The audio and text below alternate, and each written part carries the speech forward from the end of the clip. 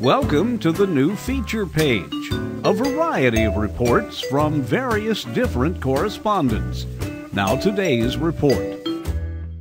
When they shop for travel insurance, most international travelers are concerned about what happens if they are severely injured or suffer a serious attack overseas. When it comes to medical attention, it's important to check out medical care in the countries that you're going to visit. If you think that you might need to be airlifted to another country or brought back to the States, there are special provisions in many policies that will assist with these type of emergencies. And not to be grim, but there are also provisions in some policies that deal with the transport and funeral problems in case you or a traveling companion were to die while on an overseas trip. More in my next report. I'm Scott Kramer.